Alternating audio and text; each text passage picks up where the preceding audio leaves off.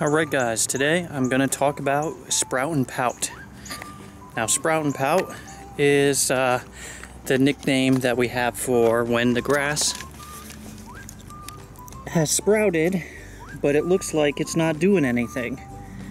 You can see my finger, it's still about an inch tall, and that's it. That's all it's been doing. It looks like it's coming in a little bit thicker, but nothing is growing vertically, so I can't mow it.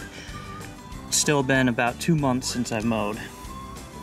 But the grass is doing something. You'll notice each sprout now has multiple leaflets. So it can look like that it's not actually doing anything, but it is. It's growing the roots, which is very important. And it's starting to grow more leaves, which is important. And then at some point, it's just gonna take off.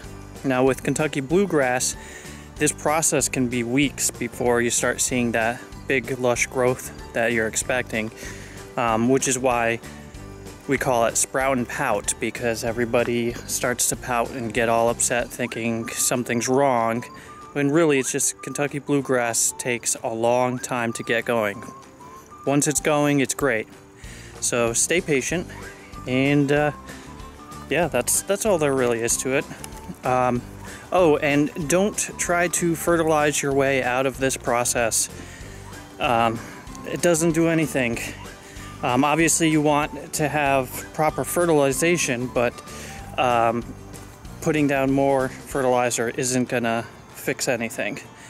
So I'm actually going to bring you to a spot in the backyard that is out of the sprout and pout stage. It actually happened within the last 24 hours, so the rest of it will probably start to pick up soon. But you'll notice it's getting vertical growth. See right here, yeah, it's almost 2 inches tall, a little bit taller. So this just happened recently. I come out here with the kids all the time, so it's very noticeable. And so it really did just pop up, maybe an inch overnight. So it's pretty cool watching this happen. Now as I'm surveying the landscape, I'm noticing areas that are bare, but you know what? We'll deal with that later. Ooh, here's another spot that is out of the sprout and pout stage. So we're getting there, we're close.